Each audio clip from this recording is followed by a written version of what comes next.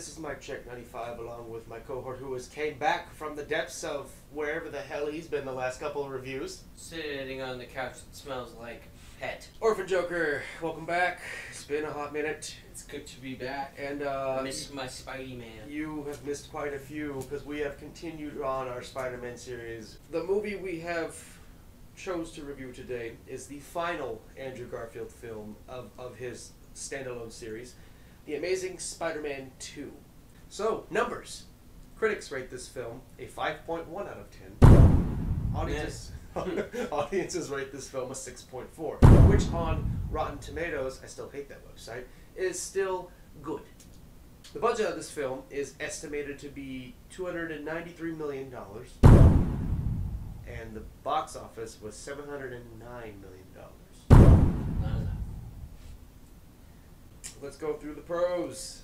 You and I agreed that the soundtrack was very good because it was made by the musical composer god known as Hans Zimmer, which in any film that he does music for, doesn't matter if it's a good film or it's a bad film, you always have good music from that man. I like the fact that there was a little bit more backstory to Peter's parents. It continued my enjoyment of liking the fact that they actually introduced his mother and father in the first film, and they added more to it in this movie because I've never seen a Spider-Man film that actually introduced his parents or any like actual media that's not in the comic books. I liked that element, and that was thrown into there. And his parents aren't boring; they're cool parents. The little bits that he had, I mean, you said his accent was a little horrible and everything, but super New York. I enjoyed the little bits of Rhino we had. Like it was. Rhino. Sorry, yeah, yes. Rhino. Like you didn't like his accent because you could tell it was kind of fake. But but you also can barely tell what he says. he's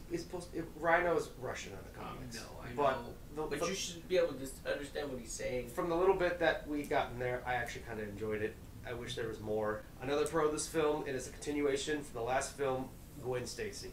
That is literally 2 for 1 on the Spider-Man films where Gwen Stacy is actually good. Her chemistry with Peter and her little bit of chemistry she had with Harry, or as you said during the entire movie, Harvey. Freaking Harvey. The chemistry she had with both those actors was actually very, very good. Even her chemistry with Jamie Foxx in the elevator was great. Yeah. Their relationship struggle between Peter and Gwen Stacy is written so much better than the relationship struggle between Peter and Mary Jane in the original trilogy. Sorry, I'm cool. No, I'm not cool.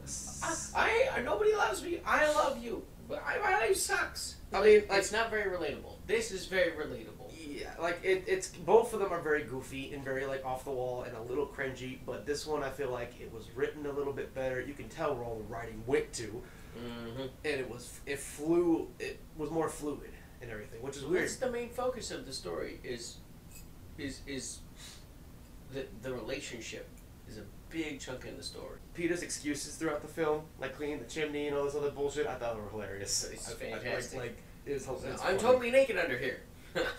And my very last pro is the most overshadowed villain I've seen in a goddamn Spider-Man film. Even more overshadowed than fucking Sandman, Electro.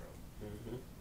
Even though Jamie Foxx hated being painted blue, he took this massive turd of a written script and still somehow turned it into blue electric gold. Like he did everything he could, and you could tell. Like it's even said that he was the only person on set that was having fun. He looked good. He looked good in the trench coat. He looked good in just the shorts with the bolts. He looked good in the electric suit. He just did looking good. He looked good. He made blue look good. Okay, cons. There's a lot more cons. Number one con. It's number 2 on the list, but I forgot to write it down as number 1. The number 1 con of this movie is the goddamn trailers. Yes. Number 1, the trailers spoil a good portion of the movie, and over half of the trailer is not in the movie. Like there's probably about 50% of the film that was recorded didn't get put in the movie because of time constraints. Which is one of the few things that I do my rating very weird. It's based off how I feel about the movie, just overall. But I will mark down if there's something in the trailer that spoils the movie, or if there's something in the trailer that's not in the movie. Because it's basically the people writing it lying to us. Peter was still edgy in this film. Again, I know they were trying to make it to where they were trying to make him extra thick. He was trying. They were trying to make Peter and Harry more relatable to how the kids were now back in the time and everything, and I could see what they were trying to do, but early Harry looks wrong until he starts going crazy as the weird scab on his neck and wears the leather jacket. Up until that, before that, his like weird preppy his makeover. Oh, his fucking Beatles Spider-Man 3 punk vibe. His failed attempt at trying to cosplay as emo Spider-Man or Spider-Man 3 or emo Peter Parker. It's just bad. I do have two cons about Electro, but it's not Jamie Foxx at all. It's just how it was shown on the screen and how the writing was going for it. You said it was alright. I wasn't a big fan of the tooth gap scene. I thought that was a little goofy. How it was like it magically repaired his tooth gap. His obsession and jealousy and his reasoning for why hating Spider-Man, if you were to look at this and if it wasn't Jamie Foxx, it would have been horrible. Mm-hmm. Like the writing of they this put in movie. a little deleted scene that his mom exists and it's like creeping things out. Yeah. And making it harder on him, which makes it a little better, but at the same time, it adds an emotional arc to him. Yeah, and I like that. That it's, he's got a shitty life. Like even without that, like you feel for Electro, you feel bad for him, and you want him to have that friend and everything, and how he's always being lied to and used for like the wrong things, and that just the more that he gets lied to, or whatever, that just drives him to the dark side. Also, when he turns into electricity, he's just hungry, and he goes to the electrical box, and he's like, "Oh crap, I'm hurting people," and he tries to stop, and people are like, "Take the shot, shoot him." If only he didn't get shot. So I'm tying in 2 points here. It's kind of the same thing. I feel like how they wrote in this character and his intro to the scene and how he was placed into the movie, and I still say he shouldn't be in this movie at all, period. Everything about Harry Osborn. They would have had to change some things, but they could have still had the Harry dying, needing the blood scene, and not had him turn into the evil goblin and run around and do stuff. It could have just been him, like, they totally just could have skipped it out. Something happened where Gwen dies. Sorry, spoiler, you're watching this. Spoiler alerts always. 2014, guys, come on. But unless you don't read the comics. They could have had her die a different way, and then just had Harry captured and then put in the cell at the end scene. And then him not have the Green Goblin goo. But I'm assuming all of this pulls into the next scene. Also, it would clear up the scene where he's like, "You look better." Like, what's it better? Like, his dad didn't look better. His dad had creepy fingernail, goopy, green claw hands. See, the thing was, like, It makes no sense. I was able to fix Spider-Man 3. I'm making a lot of comparisons to this film, Spider-Man 3, because they do the same thing. Like, I was able to fix that film by turning that film into a trilogy. But Harry's good in that. This film, well, I'm just saying with my next point here, there's too many plot points and story arcs going on in this film. I would have to spend probably about 2 weeks trying to build a better way to create this story and how to make it work as not one film, because this is definitely 3 to 4 films put into one. Like, they're trying too hard. At least 2. They were trying way too hard to create the Sinister Six at the time, and it's just too many Easter eggs, too many teasers and whatnot. So I wrote down the Osborn disease on the cons because the movie does explain enough what it is, but I also feel like it wasn't necessary.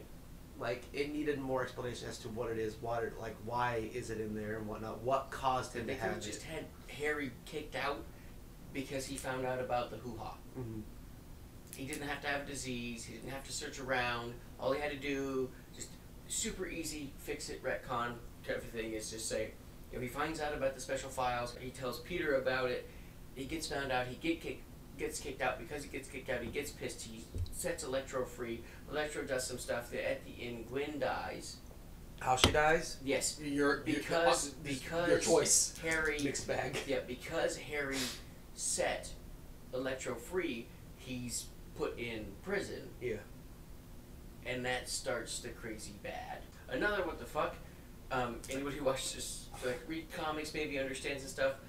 One of my favorite scenes, mostly because of epic music, is throwing the calculator, finding the coins, going to the subway, and finding the secret subway thing that pops up from the ground. I really loved that scene. First time I watched it, I was like, this is freaking awesome. But I was also like, why the heck didn't he just get a hold of some random file and plug it into some computer and read it? They do like this whole epic, like Ninja Turtles goes like, to the subway, the fact that and thing pops out of the ground. Like, how did he get there? How did the dad do it by himself? How much money did he have? Like, a bunch of more questions than it gives answers. He could have just been a laptop that he pulled up somewhere, or some special little discs that he set something that shoots up information. And so I love that scene. It's super awesome. It's him getting have one-on-one dad time. He finds out his epicness, why he's super, because dad put the DNA in there. All the epicness. He gets his dad just didn't abandon him because he was a trash boy. Like, a lot of things that Peter needed in his life at that time.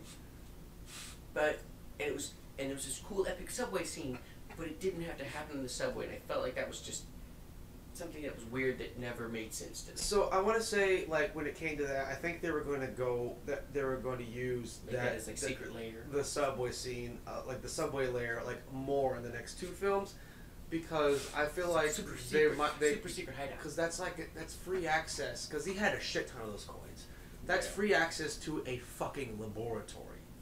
He can go there whenever he wants. But I want to know how the fuck, like, how the fuck do you, like, close it off and keep it hidden? They didn't show how he closed it up. And I just don't know how he built it, and nobody knows about it. That's just not a one-man deal. No. It's like the Batman builds a giant bat cave. Nobody knows that the bat cave's like, somebody had to build a bat cave. My last con's like a tiny little nitpick. I don't know if you actually caught it, but the scene where Spider-Man is sitting in Harvey's office area. Harvey. And he's trying to get Spider-Man to give him his blood, and, like, I don't know if you noticed, but, like, it sounds like Garfield's voice changed from muffled from, like, the first two lines, and then after that second line it cleared up. Yeah. So I noticed that was an audio change that kind of fucked up in the movie or whatever, so that was kind of weird. Throwing in the goblin stuff like people are supposed to know what it means, it's just total trash writing. Just being like, oh, by the way, the glider's in here, and he looks green, and he throws a pumpkin, and you're supposed to know what this is. Yeah, because there was what the fuck is that thing, and how did it happen? There's a deleted scene where they actually show what the suit was, and actually what it did, and like what was made of it. What I mean is the original Spider-Man, like, even in the comics, like, I mean, not in the comics, sorry, even in the animated, it's like, hi, I'm Goblin. Oh, this is a green thing. This is a pumpkin bomb. It explodes. Here's just like, by the way, works in 2 seconds, boom. What the fuck was that? Why did it explode? Why is this girl dead now? I'm kind of glad this is technically the last bad Spider-Man movie we're going to be watching. And Rhino. They put Rhino in the damn trailer. Rhino is a very important character in the original Spider-Man, in the animated series, in comics. And he, like, just before the fight erupts, it's like swings a sewer lid. It's over. It's over. Pretty much all of Rhino's scenes in the movie are crammed into the trailer, which is fucking sad. Okay, so going into my comments, stuff that I wanted to discuss more about. I mean, we kind of covered most of it, but I actually like, if they were to continue this series, I wanted more, like, in-depth, more, like, deep storytelling into, like, Peter's parents' secret life and everything. Yes. And whatnot, because I was like, why is the subway there? How does it work? Granted, like, some parts, it felt very out of place and very, confusing, but at the same time, I was drawn to those parts because it was interesting, it was new. Like I said before, I've never seen a media, like, filming-wise, where they actually mentioned Spider-Man's parents. I was always intrigued by it. I wanted to learn more and everything. Were the flashbacks really necessary? Like I know that he was having that inner struggle with whether or not to keep Gwen Stacy in his life or not because of the promise he made with her father in the first film. But was it really necessary to have, like, scenes where he would, like, slow down time and he's just randomly there? I feel like just not having... Dad? Yeah. Yes, because it's a big, super important part of the struggle. But at the same time, they did it like 16 times in the movie. I would say only like maybe twice, and that's good enough. They did it so many times. They did it 4 times. That's too much. I'm okay with, like, once in the beginning. It's once right when he forgets that he's supposed to be holding this promise. This next comment I won't get into too much because it's a spoiler for No Way Home, but obviously we've seen No Way Home as much as we've, like, talked about and everything, but I the reason why I'm going back and watching these films is because I watched No Way Home, and I want to go back and watch the old films when we lead to reviewing No Way Home. Finally, after watching these Andrew Garfield Spider-Man films, I have nitpicked the hell out of his Spider-Man character itself, but I've actually learned to appreciate Garfield Spider-Man more. Like, there's still things I don't like, but it's his version of Spider-Man. That's his Spider-Man. That's that one. Going into the fight scenes, literally the two best parts of this movie is everything involving Jamie Foxx Electro and both of the Electro Spider-Man fights. Again, involving so Electro. Awesome. He is and the music overshadowed. Yes. Fantastic. Again, like just get rid of Harry Osborn in this film, or Harvey Osborn. Like, get him out of here. He's not. Okay. Well, from here on out, he he's needs Harvey. to be important because he's an important part of the company, but he doesn't need to become a bad guy. They treated like Norman Osborn was dying. He's not. He's mutating. Like, that's easy to tell, and like I just feel like that it was just shitty ass writing explaining that he.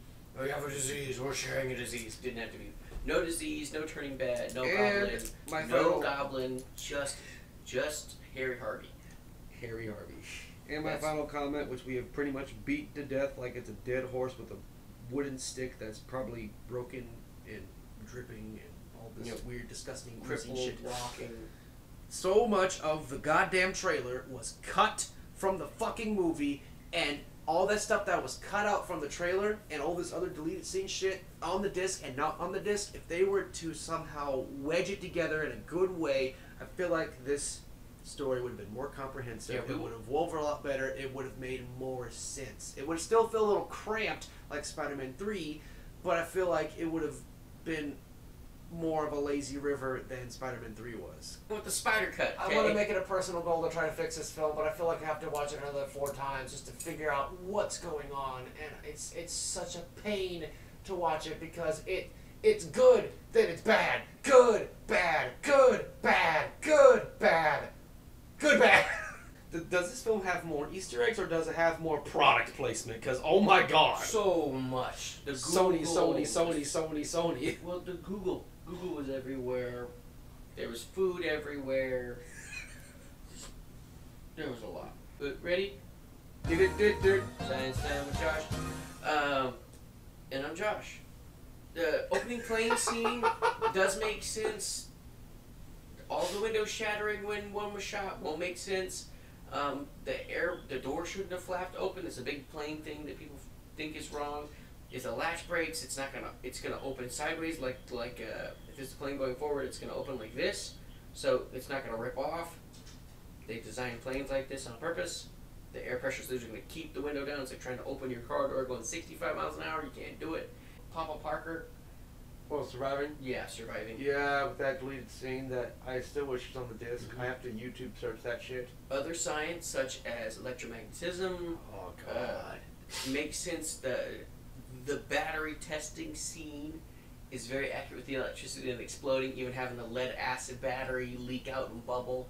Very scientific. Oh, yeah. Makes sense. Having linked DNA between Peter and his dad and making the spider work actually makes it's not science today, but it makes a scientific understanding that, like, when you give like a heart transplant or a different transplant, it won't link up genetically and it'll fall apart, break, or cause damage. So that's actually really cool. The other is not science. The weird mutating goo goblin thing. One, it just doesn't make sense storyline wise. You know, goblins is this creepy thingy. It's not so much a mutated thing, which I know it's later, but that later is dumb. You got something to say? I'm writing out the problem of the movie. Oh yes. Oh my god. Like, I want to like this movie. I want to like this movie. Same. But I want to give this movie a high rating. It's because, again, like, for me, it's sad when the most overshadowed character in the entire film is the one carrying the film on his goddamn electric blue back. I'll just give my number first. So, normally, this would be up there with want to watch again. Because I did want to watch it again when I watched it the first time. But The only one thing that will make me drop a score, other than me just like having feels for it, is if you put something in the trailer, which I watched when I was a kid, and they hint at things, and then it's not in the movie when you go to watch it. So sad little childhood me was pissed that there wasn't more rhino scenes, and that there's stuff in the damn trailer. It wasn't the damn movie, and that was not me now. It was blatantly 100% obvious to little me when little me was watching this movie, and I was pissed. And so this movie could get a 7.5 because. You can keep going. But my heart wants to give it a 9. So. Because I want to watch the movie, and I want to watch it again, and I want to watch it Everything again. involving. But every time I watch it, I get pissed. I'm gonna give it a 7.75. 7.75 is your final Yes, rating. because I really want to give it a 9, but I have to cut it down because it's not just me as an adult upset, me as an adult excited. Sorry, we'll cut this in editing. It's not just me knowing now that the trailer didn't match the movie.